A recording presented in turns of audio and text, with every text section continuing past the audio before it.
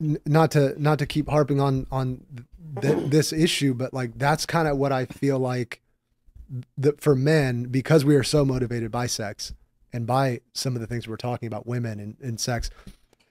If you make too much of your purpose about just that pleasure-seeking activity, I feel like you get to a certain point, and I've talked to these guys. Like you talk to the guys who are getting ignored by women.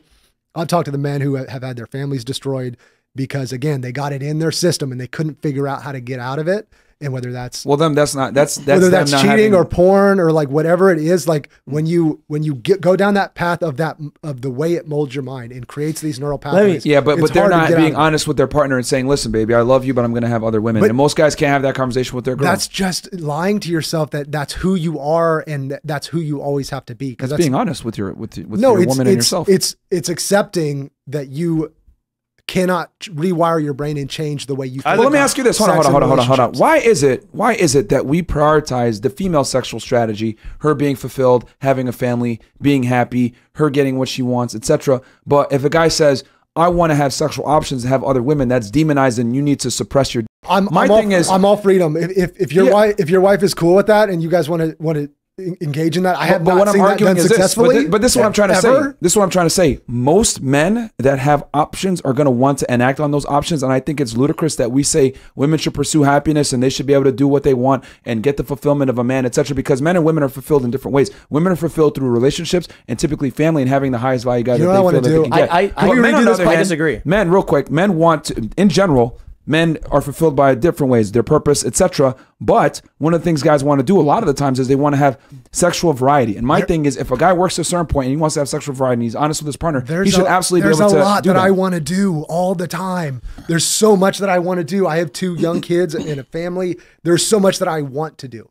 And I put a wall of discipline around because there are more important purposes and things that I need to do versus what I want to do. And I think I would love to do, like, when you have a child, if and when you have a child, I would love to redo this podcast because I think it's going to reorient the way you think about this issue. I understand that, but I'm saying that but at the end of the day, you're still choosing to do that. What I'm saying is that we live in such a gynocentric society that we prioritize the female sexual strategy over the male sexual strategy. You can be fulfilled sexually with one partner. No, most men absolutely want a variety of women. But we're designed for it. We're programmed for it. And I'm saying, look, guys, if a guy's going to bust his ass and get to a certain point socioeconomically, physically, be attractive and be able to get a girl and have a family, whatever, I think he should be able to exercise options if he does with being, if he wants to, with, obviously letting his girl know and being honest. The problem is that most guys are not honest with their woman. They don't tell her what they really want to do. They do it behind her back. She finds out and it causes issue. I think guys should be honest about it.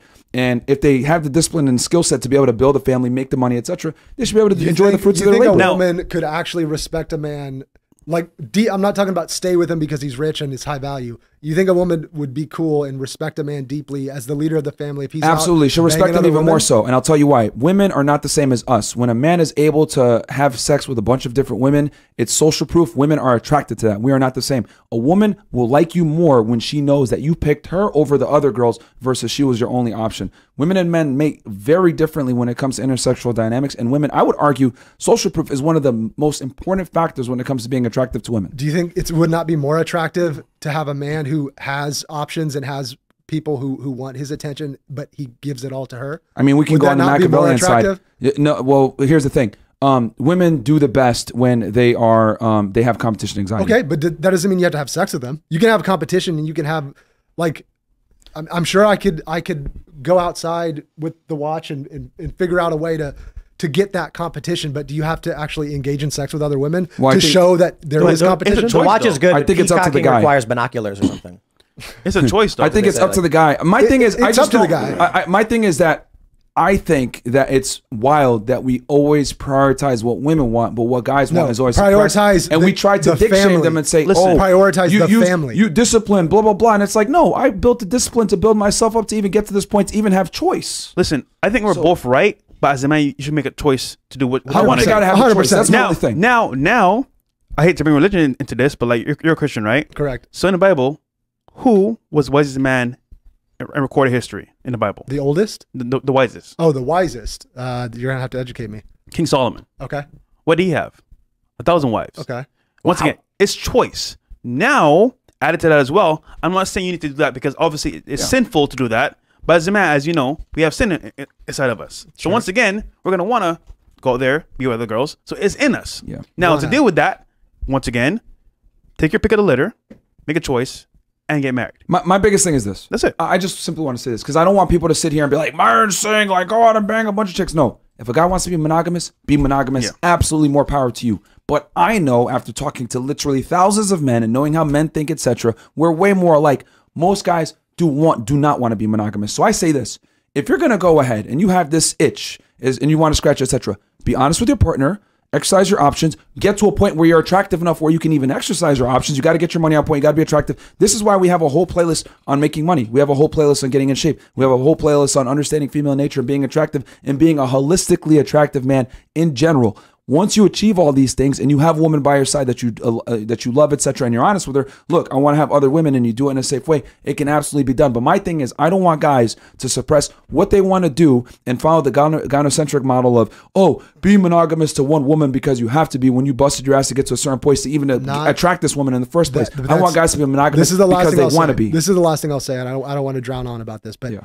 I just want them to have choice. That's my thing. I'm not saying that you're monogamous because the woman wants that and that's the way it has to be. I'm saying that you're going to have a more fulfilled life and a better purpose if you have a mutually respective relationship with a woman when you have children and you are a family unit.